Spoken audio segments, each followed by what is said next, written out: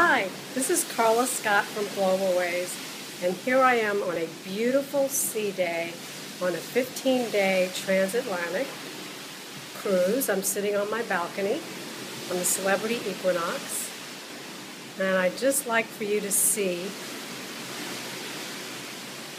how beautiful and peaceful it is sitting here on my balcony.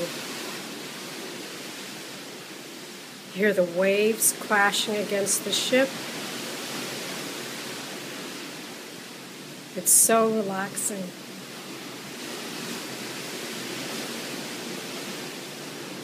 I love these sea days, and I believe there are 9 sea days on this transatlantic crossing. It's going to make stops in the Canary Islands, in Lisbon, Gibraltar, and then it will arrive in Barcelona. We actually made a pit stop in Nassau, in the Bahamas, our first day.